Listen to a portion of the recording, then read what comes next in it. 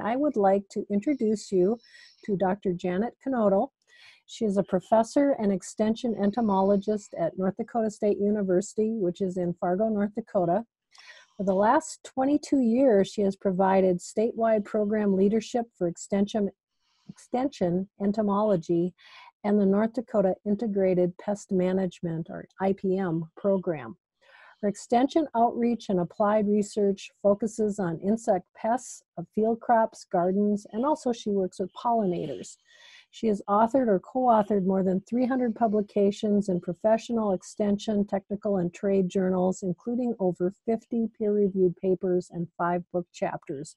So we're delighted to have you here to give us a little sunshine in our day and the current environment we're living in. So thank you very much, and take it away. Well, thank you, Julie, very much. And I always look forward to doing webinars with you.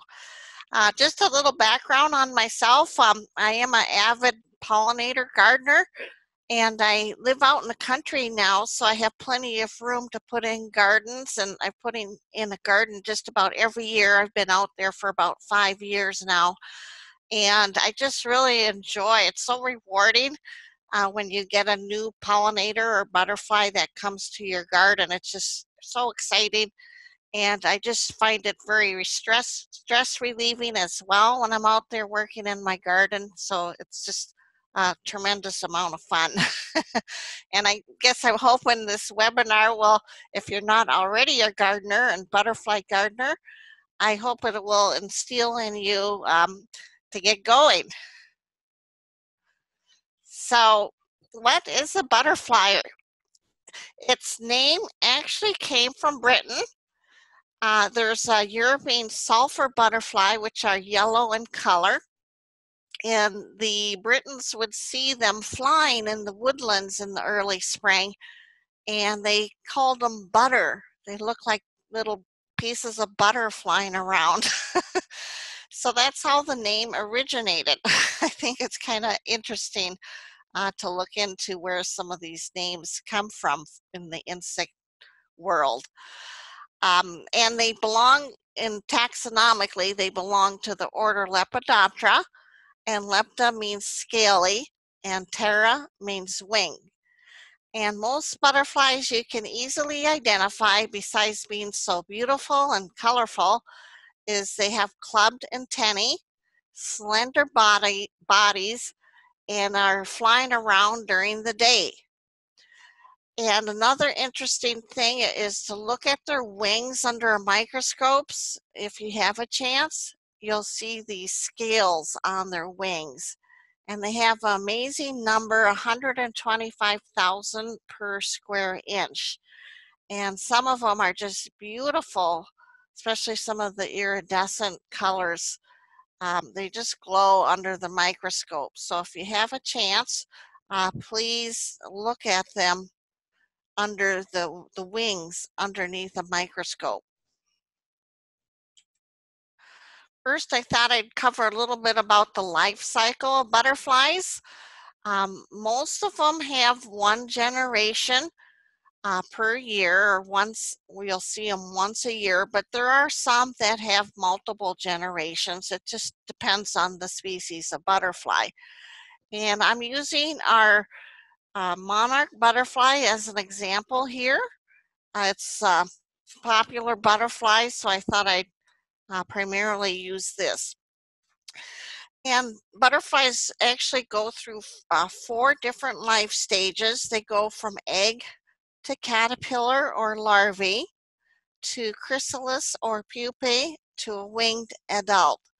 And we call this process complete metamorphosis.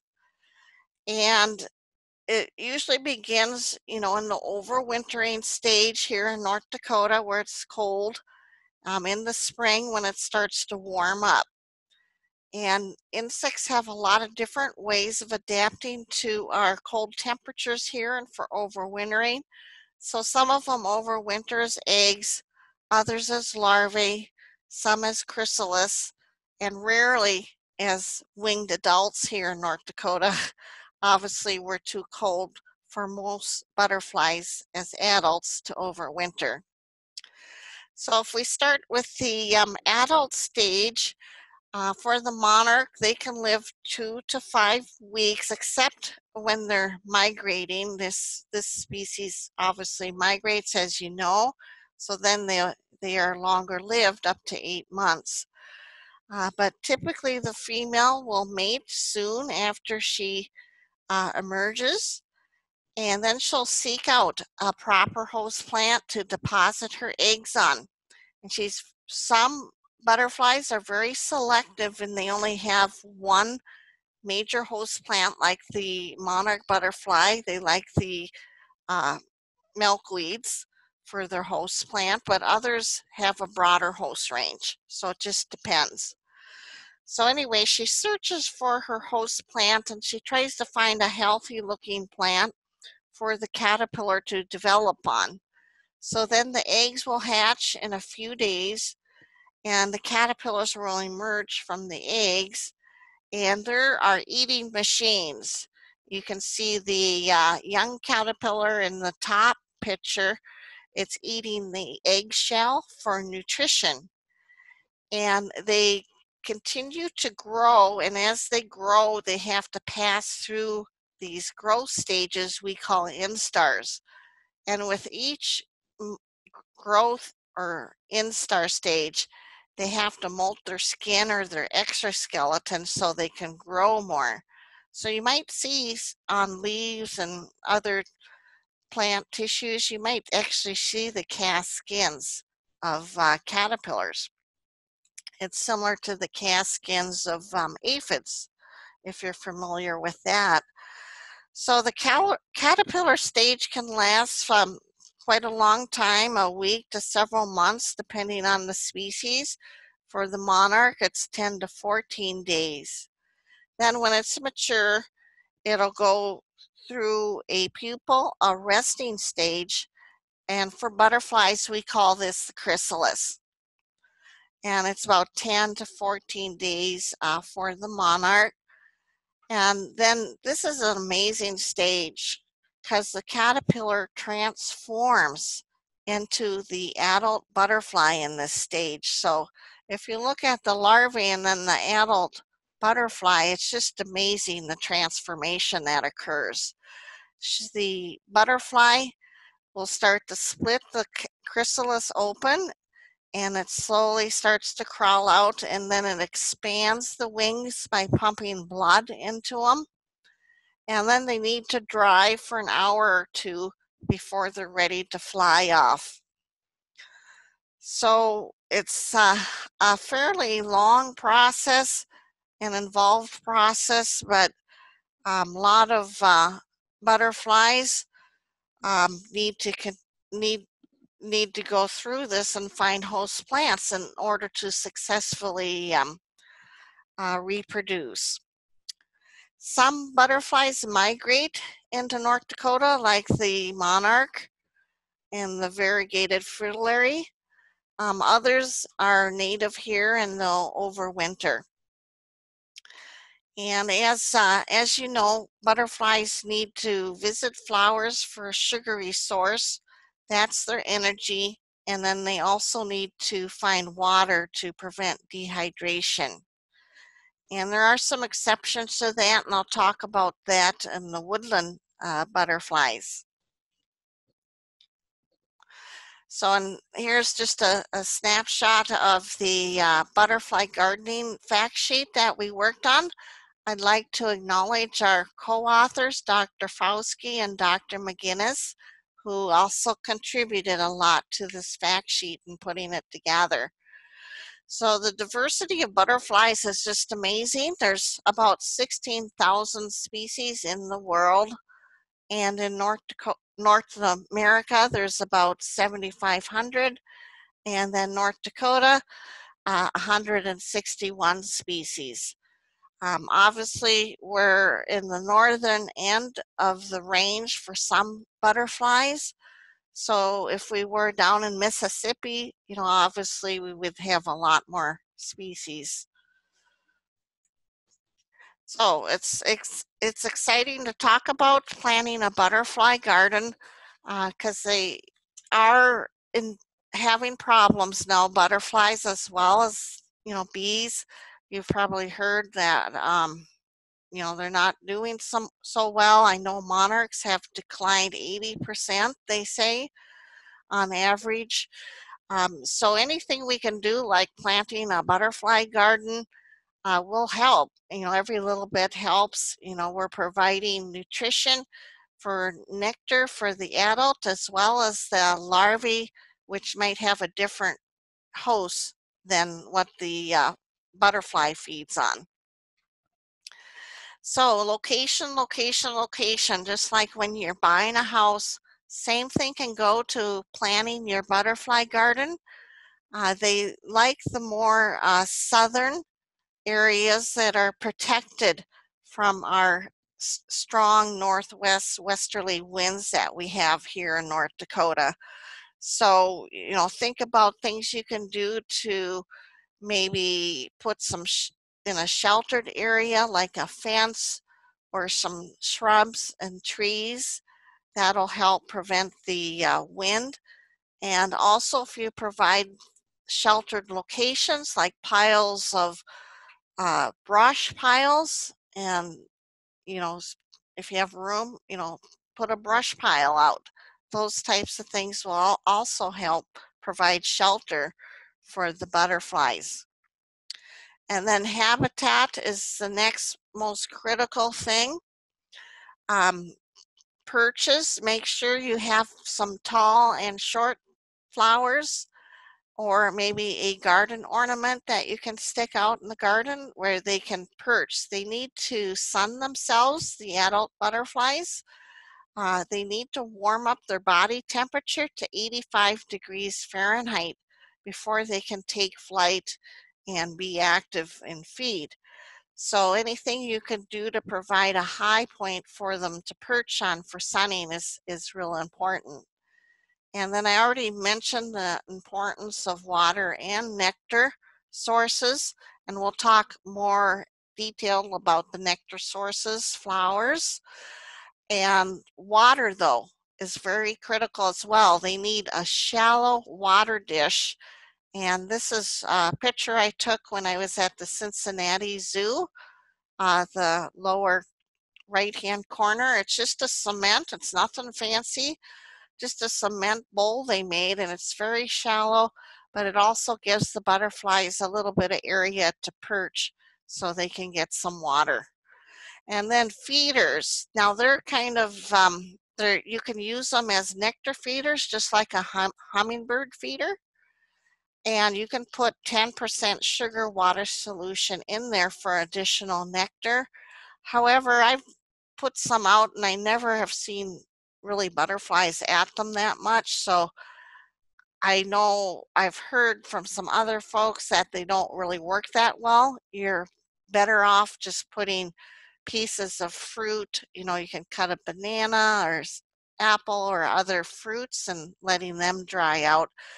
But remember, you need to maintain them and not let them go rotten or anything. And the same thing with the feeder. You should clean it out with vinegar at least once a week. So, and then mud puddles. They also need salts and minerals, and this is how they get them, through mud puddles. So if you have an area where you have a hard time growing grass, you can go ahead and wet that area when you're watering your flowers, and maybe some butterflies will use it as a mud puddle. A lot of times you'll see them when you're driving on gravel roads. There's a lot of butterflies in the mud puddles. And then also you might see them on your dog's doo-doo. They like that as well for salts and minerals.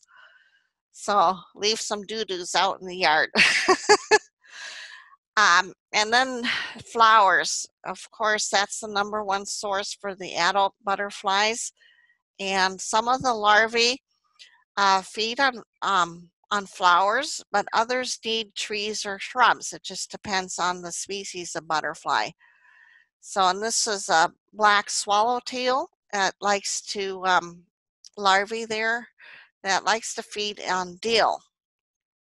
And I had this in the yard. I have like a dill pile. I just let it go to seed, and every year it comes back. I don't have to do anything. It's great. And I also have dill for the salads and things. And then insecticides. That's a no-no, a big no-no. Try to avoid using any insecticides at all. In the U.S. alone, we use over 1 billion, I think it's gallons of 1 billion pounds of insecticides in the U.S. each year. That's just amazing. That includes not just insecticides, but herbicides and fungicides as well.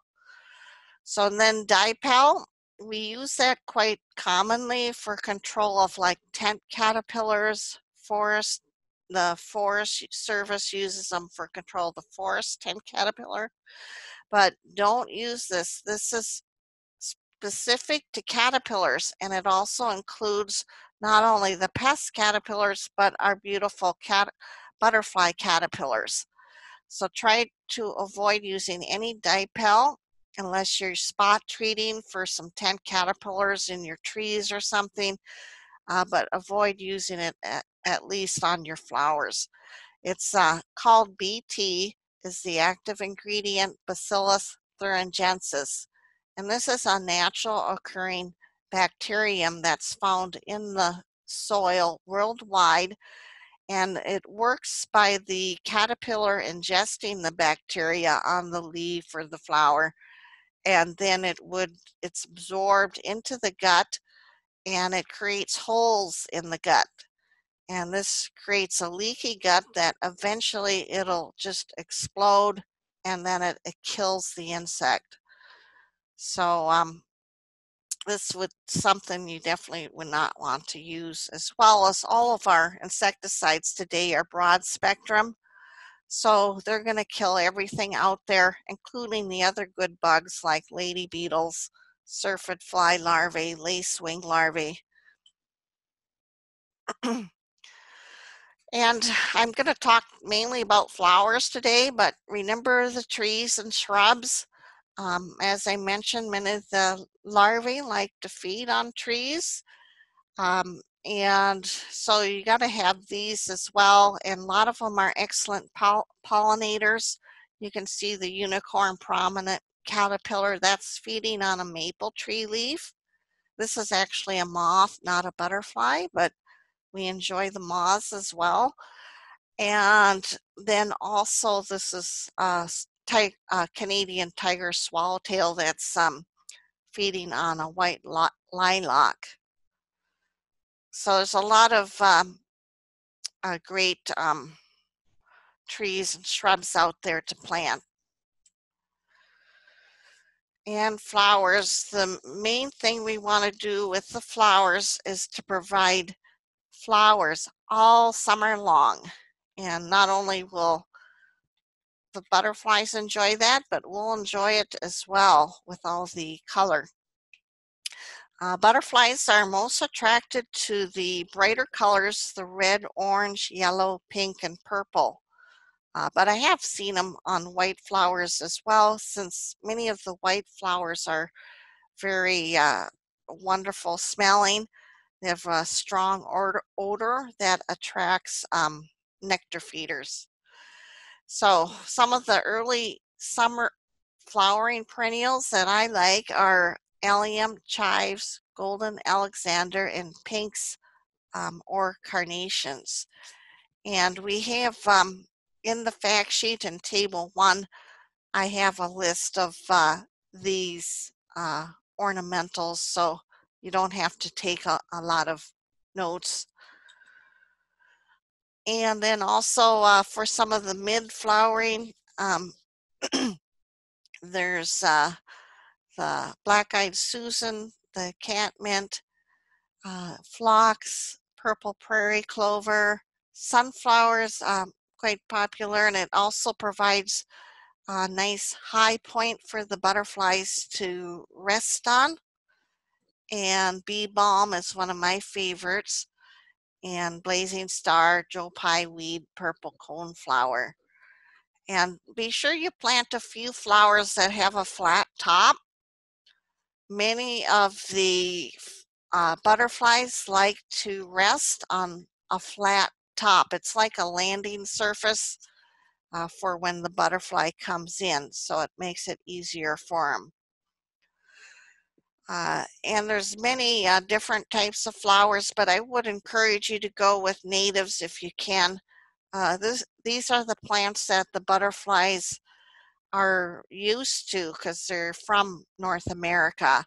So many of the commercial ornamentals flowers are good for providing nectars, but they don't always provide a good host plant for that larvae. So use the natives when you can. And the fall flowering perennials are goldenrod, asters, sedum, and sneezeweed are fairly common. And make sure you, when you're selecting your fall flowering perennials, that you get some that start to bloom in September or August. I know some species won't start to bloom until October, and sometimes we have a hard frost, so those flowers won't bloom and provide much resources. And the fall flowers are the most important because the migratory butterflies like the monarch need these resources so they can take that long trip to Mexico or California. So and then don't forget about the annuals. I always use them as fillers in my perennial garden because when you first put in the perennial garden, it usually takes 3 years at least until they fill out, or longer, until they fill out the area that you've given them.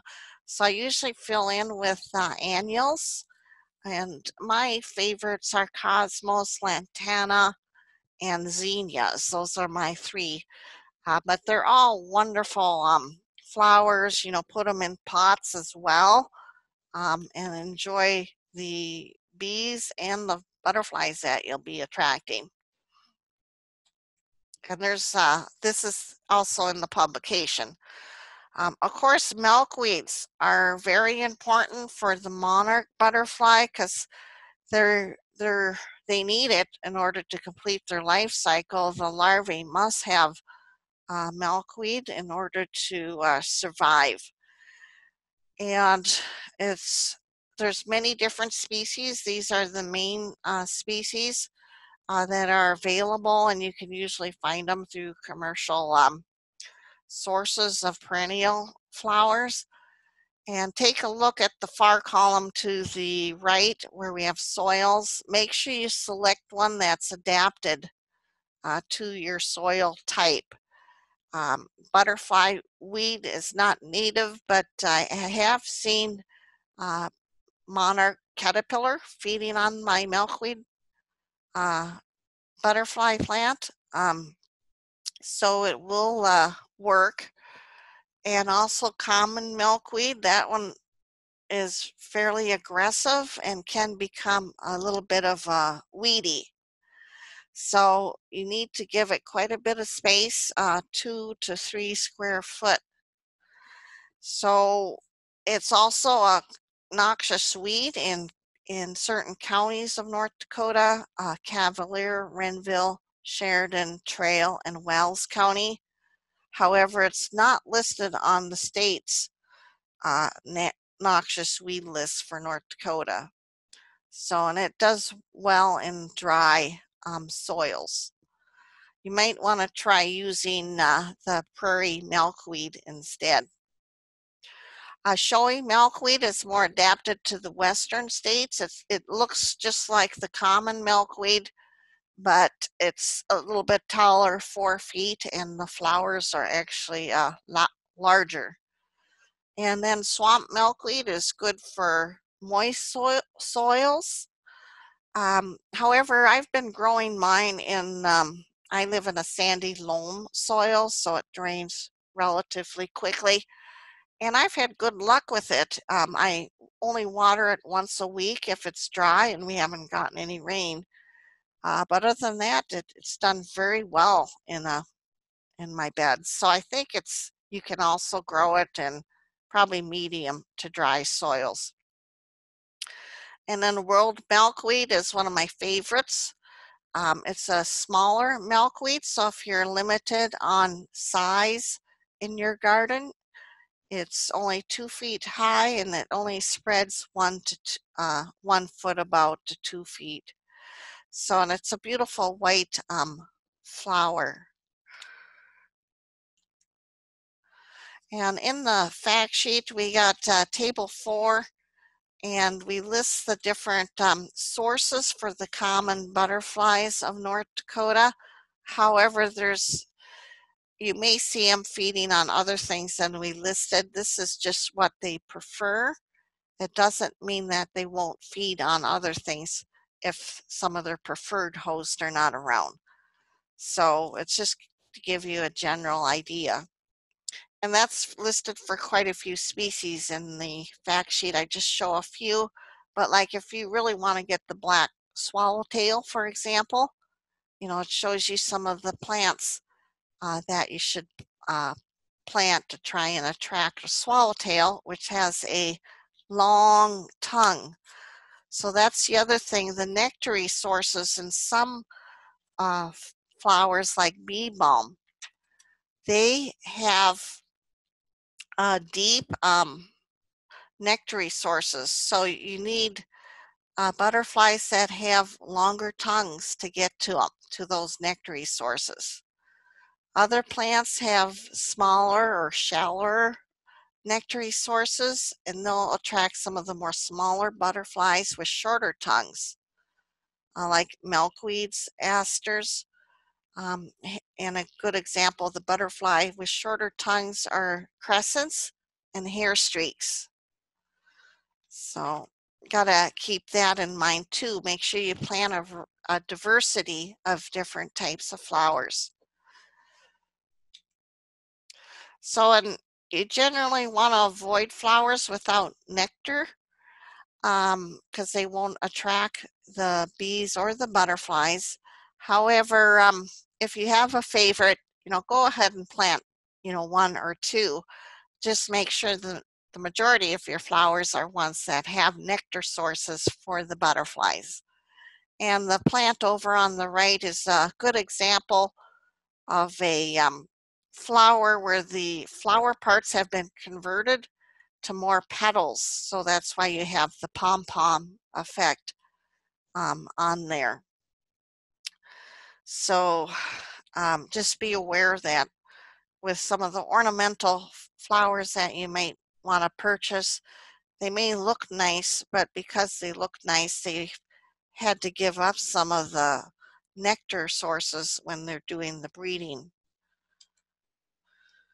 So remember your caterpillar host plants is very important because the caterpillars will feed on all different plant parts, leaves, flowers, buds, or the seeds.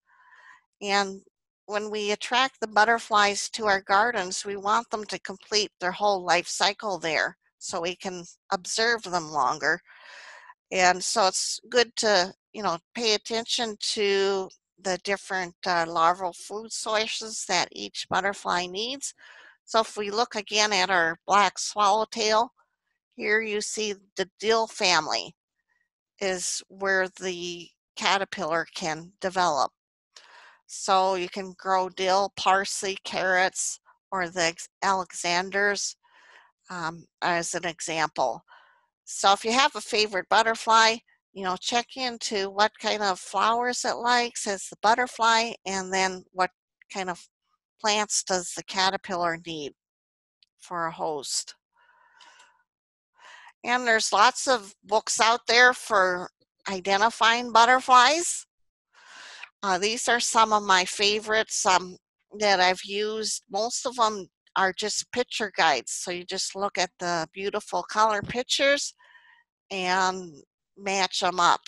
And usually there's some description in the text that you can also read to match that up. And there is a book on butterflies of North Dakota. It was written by Ron Royer, Dr. Ron Royer. He's a professor at Minot State University. He is retired now, but I believe his book is still available. It was completed in 2003. And the nice thing about it is it has nice color pictures of the butterflies and a map, so you can see where the different butterflies occur in North Dakota. And then I also like the books from the Xerces Society. And this is a new one that's relatively new that came out, Gardening for Butterflies. Every winter, since we have such a long winter here, I read a new book on gardening for butterfly. And this is the one I read this past winter. Very good book. As you can imagine, there's lots of websites on butterflies as well. One that is fairly good is the Butterflies and Moths of North America, Bambonia. And there you can see, it took a little snapshot of the website so you can see it, and it shows, you can Google, search for your butterfly you're looking for and then see where it occurs in the North America. So, and if you live in a different state, you can zoom in and get some ideas on the location. And then also there's the Xerces Society, and they also have another book out on butterfly gardening, creating summer magic in your gardens.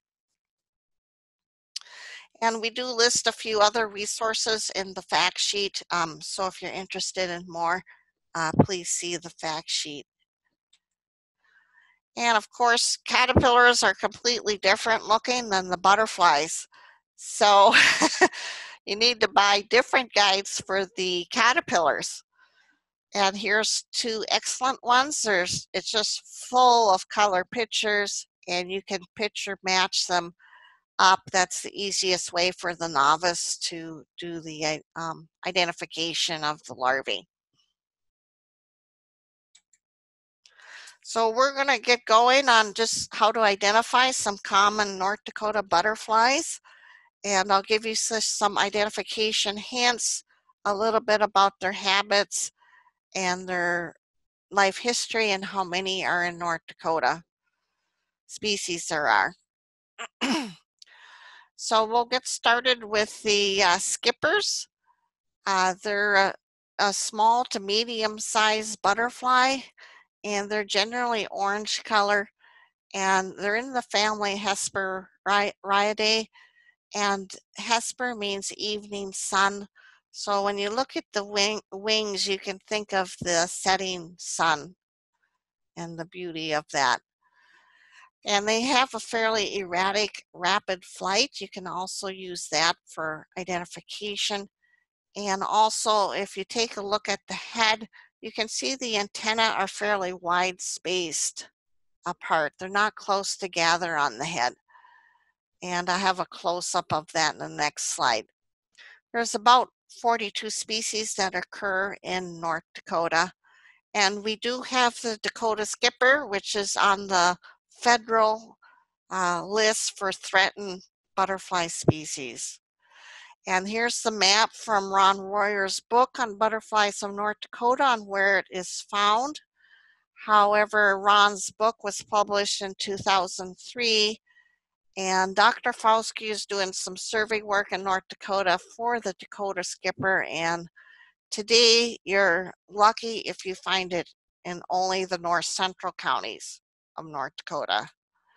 So, as you know, many butterflies are being threatened, and I believe it's primarily due to lack of habitat for either the butterfly and or its caterpillar, the host plants.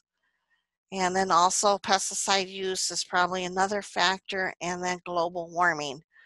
Now the Dakota skipper, the larvae will feed specifically on, it loves little blue stem grass. So it's a grass feeder. And we do know that many of the native areas where we had some prairie grass reserves, you know, there's not very many left that are not disturbed. So, and here's some more examples of some other species we have here in North Dakota. And you can see a close-up of the antenna hook. A lot of them have hooks at the end of the antenna. And then the caterpillars, they have a distinct constriction or neck behind the head.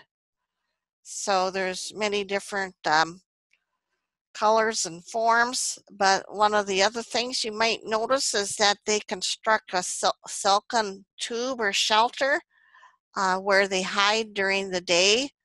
So if they're feeding on broadleaf plants, you know, they'll pull the leaves together. If they're grass feeder, they're usually down at the base of the plant. And most of our resident skippers will overwinter as eggs, larvae, or chrysalis. Hey, this is everyone's favorite, the swallowtails, Papilionidae. Papilio is Latin for butterfly. Most of these are very large to large butterflies, and they often have a tail on the end of the hind wing. If you look at the Canadian tiger swallowtail, you can see there's one small tail on the hind wing and another larger one there. So, but that is characteristic of this group. And there's about 9 species that occur here in North Dakota. Okay, the larvae. Larvae have a unique organ. It's a Y-shaped reversible structure called the osmeterium, and it's displayed when the butterfly or the caterpillar is threatened. So it's used as a defensive structure that's located behind the head, and it's supposed to resemble a snake's tongue, and it also releases a pungent odor as a defensive mechanism. So you can see the pupa of this swallowtails, they rest with the head up, and there's also a silken strand that attaches them to the plant that the chrysalis is formed on. They overwinter as chrysalis in North Dakota. Okay, the sulfurs in white. This is the one where the European sulfur originated in, or is classified in, the Piridae. So that's where the word butterfly came from. So most of these are yellow, orange, or white, as the name implies. There's about 14 species in North Dakota and 65 in North America. And you might recognize some of these, like the cabbage butterfly, as a pest in your garden. The caterpillar will feed on your cabbage, broccoli, cauliflower, and other Brocaceae plants. And here's some that aren't in North Dakota, just to show you the diversity. And the larvae are typically have tiny hairs on them, and it kind of gives them a velvety-like appearance. And then the larvae will form a chrysalis with its head pointed upwards, and it also has the silken strap in the middle, almost like a windows washer belt. And they overwinter as the chrysalis. Moving on to the gossamer winged butterfly, they're small to medium-sized butterflies. This is one of my favorite groups, and they're very beautiful. A lot of them are blue in color, and they're very small. But if you have one, if you collecting butterflies as a hobby for your collection and you have one in hand, if you take a close look at the eye, you'll see it's touching the base of the antenna, and I have the blue arrow there pointing to that. So there's about 29 species in North Dakota. And the larvae of many are kind of slug-like, and here's some more different species. The summer azure is one of my favorites. Beautiful. And here's the slug-like larvae. They are tended by ants, and they have a symbiotic relationship. The larvae secrete a sugary liquid called honeydew, and the ants feed on that. And in turn, the ants will protect the caterpillars from insect predators. So that's a beneficial symbiotic relationship. And you can see that the larvae in some species also might have a little bit of minute hairs to them.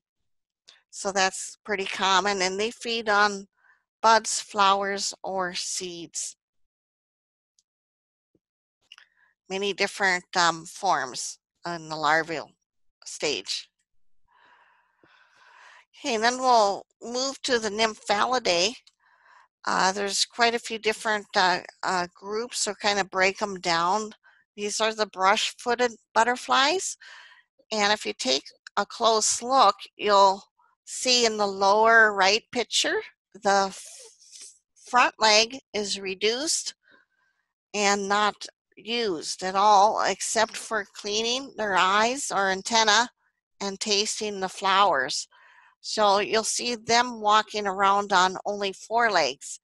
And as you know, most adult insects have 6 legs. And there's about 54 species that occur here in North Dakota. And we're going to break this group down into 7 smaller groups. And the larvae typically have spines on them. And for the chrysalis, they hang with the head down. And they're attached, you can see that little darkened structure where it's attached to the plant. That's called a cremaster. And that's attached how you can identify this group, Nymphalidae. So the fritillaries, they're medium to large size butterflies and typically beautiful black and orange. And you'll notice in the variegated fritillary and the great spangled fritillary that the wing on the right is separated. That means it's the underside of that wing. And over on the left is the top side. So when you see it's separated, that's just showing you the underside of the wing. The larvae are very specific to violets, so be sure you put some prairie violets in your garden if you want these species. The regal fritillary is just beautiful. There's about 11 here in North Dakota. Next is the checker spots and crescents. They're a small, medium-sized butterfly and typically orange and black, similar to the fritillaries. But if you look at the edge of the wing or the margins, they have solid black wing margins. And the antenna clubs are a little bit more, if you were looking at them closely with a hand lens, you'd see they're more spatulate or spoon-shaped. And there's about 8 species here in North Dakota. Angle-winged and tortoiseshells, they're medium to large-sized butterflies, and their wing margin is usually scalped, kind of gives it a ragged appearance. And many of them are brightly colored above, but the hind wings are not, and they often look like tree bark or dried leaves. And these insects or butterflies are attracted to the tree sap, so they don't feed on the nectar of flowers. And in the summer, they feed on fermenting fruit into the fall. And there's about 10 species here. Here's some others. And here you can see in the comma, you can see the top picture, the underside of that wing. And you can see how much that looks like a dried leaf or bark. And in fact, the morning cloak butterfly can live up to a year because it's one of the few butterflies that will overwinter as a butterfly in North Dakota, and it overwinters under the bark of trees.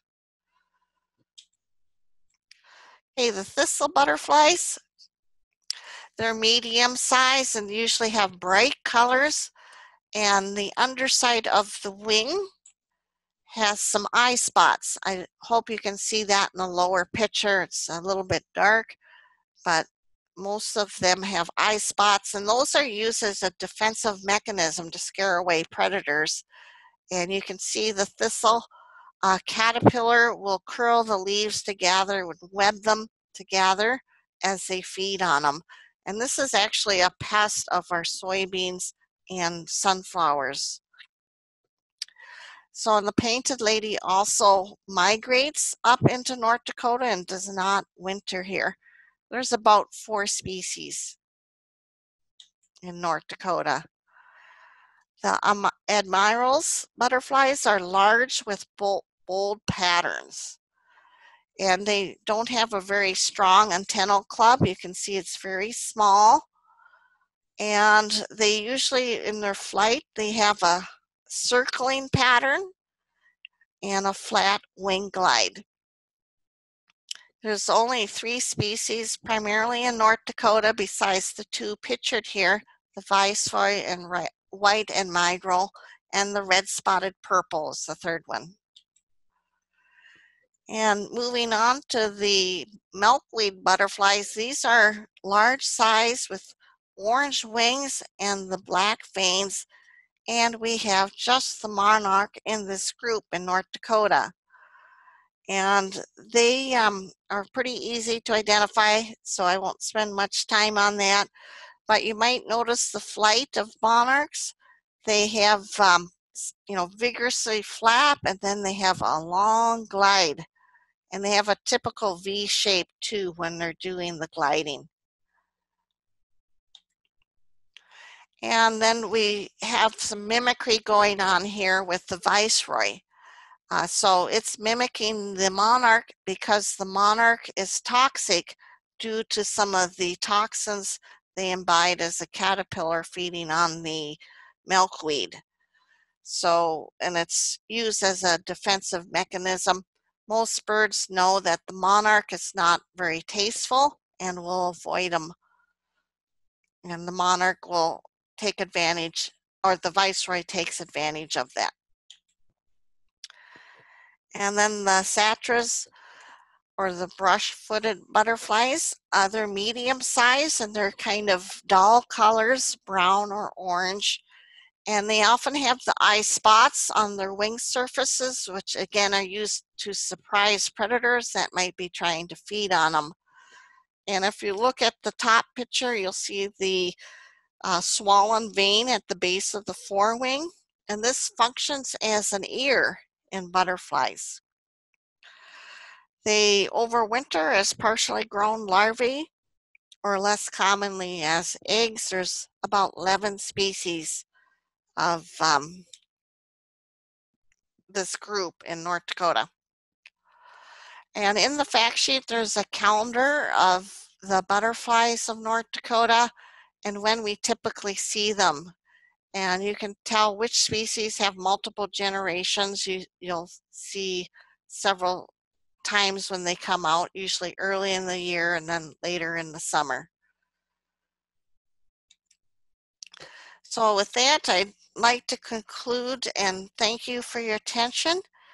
And I hope that you will help these butterflies out by providing them with plots of beautiful flowers and other nectar sources. We consider flowers, beauty for us, but they're food for many butterflies and bees as well. And I'd like to show you the blue morpho butterfly. This is from Central and South America. And down there, they believe if one lands on you, you'll have good luck. So that's what I would like to leave with you, is some good luck. Well, thank you very much for a very interesting and informative seminar. Does anyone have any questions? You can go ahead and type those in your chat, in the chat box, and I will say them to Janet. Any questions? I know that I am inspired to go out and buy myself a book on getting more butterflies in my yard. Yes, it's just amazing how much information is out there, and every time I read a book, I learn something new about them. All right. Well, I'm not seeing any letting you off the hook here. Okay. Well, that's fine too. Please, anyone listening, be aware that there is a question that just popped in. Okay. Someone is talking about planting a lilac bush. Well, and I'll ask the question, does that attract butterflies? Yes, they will feed on the nectar of lilac. And I believe there's also some larvae that will use it as a host plant as well. And I haven't memorized all this stuff, so I usually go to a table, our table, and look at it to, figure out which one. But yeah, I've seen quite a few butterflies on lilac, and I also use them around my butterfly garden for shelter, so it breaks the wind from the flower garden. And someone posts a good tip. Discoverbooks.com may be a good source for finding reasonable used butterfly books, usually about $4. Okay. Oh, okay, great. Yeah, I know that Golden Guidebook I got for $1.95, but I think they're a little more expensive now. That was, maybe 20 years ago. Maybe about $5 or $6 now. Well, with that, I will just thank all our participants. And please, there is a new question. Where does a chrysalis overwinter? Well, that's a good question. It depends on the butterfly species, but they can be anywhere. They can be in the brush pile. They can be on a tree limb. They can even, I've seen chrysalis overwintering on fences. So usually they try to do it someplace where they're somewhat cryptic, so predators don't eat them. But yeah, it's not in the soil or anything. So sometimes they're attached to the flowers, and you'll find them. I've found chrysalis of monarch on my milkweed. So it just depends on, sometimes the caterpillars too will crawl off, and I don't know where they go, but I don't find them on the milkweed. Yeah, with the cold temperatures, it is surprising they freeze, but insects are very adaptive that way. They slow down their body temperature, and they have a chemical in them that is very similar to antifreeze, so it prevents them from freezing and dying. So I think that was the last of the questions. So again, I thank you, and I hope everyone joins us next week and for the next 3 weeks. And please check out all the Field to Fork resources. I think you'll find a lot more information on many topics, and I hope it inspires you to garden and also cook. So thank you again, Janet. And yeah, thank you. And thanks, everybody.